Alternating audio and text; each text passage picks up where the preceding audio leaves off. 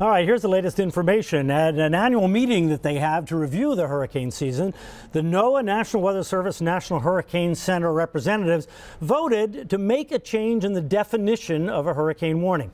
And here is that revised definition.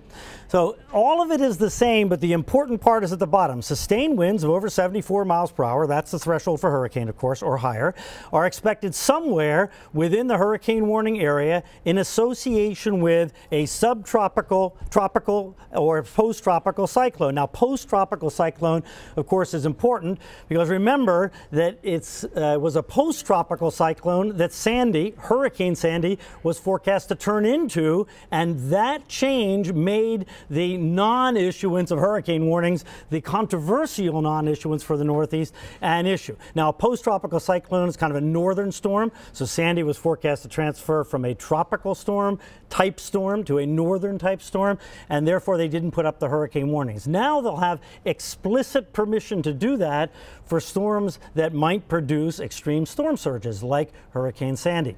They also decided to test internally for 2 years a new storm surge warning, and then in 2015 issue that to the public if it turns out to work out on their internal testing. So a couple of new changes, although I really don't think in terms of what we see for 99% of the storms, it's going to make any difference for the next 2 years until we get those storm surge warnings. If everything works out, that'll be in 2015.